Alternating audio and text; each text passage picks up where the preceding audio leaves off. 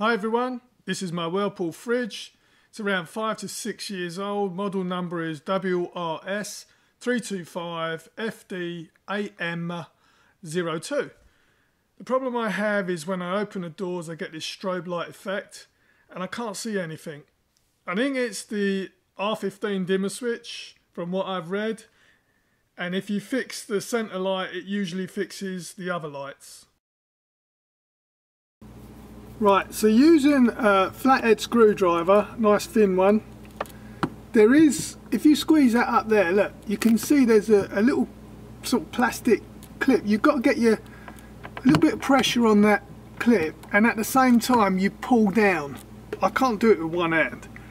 And you've also got the same on this hand, as on this side as well. You do exactly the same, pull, push it in, pull it down, and then the whole lot will come down. And then all you do is, there's two wires on the back, like little clips, that you push in and pull. And then it's like one of those car wires, you know, like in the car engine compartment, you squeeze them together and pull them out. And that's it. Now, to get the circuit board out is the same thing.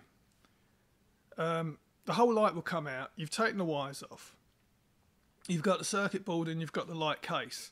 You squeeze down the two little things at the bottom. I don't know what you want to call them, little like pips, plugs, whatever.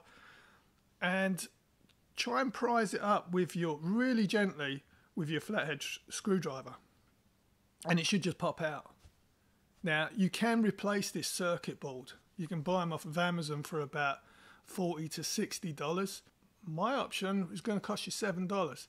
I'm not liable for anything that you do. I'm just saying that this is what I did, and so far it's worked. Pulled out the circuit board and I bought a can of WD-40. Now the WD-40 must say waterproof on it, because what I think is wrong with the light is I think that it's collecting moisture in there. What I did, I sprayed the hell out of this. I mean, I absolutely soaked it. I put it in the garage and I left it there for, I think, around about 24 to 48 hours to completely dry, and just reinstalled it. It's now been 2 weeks. It's pretty good, you know.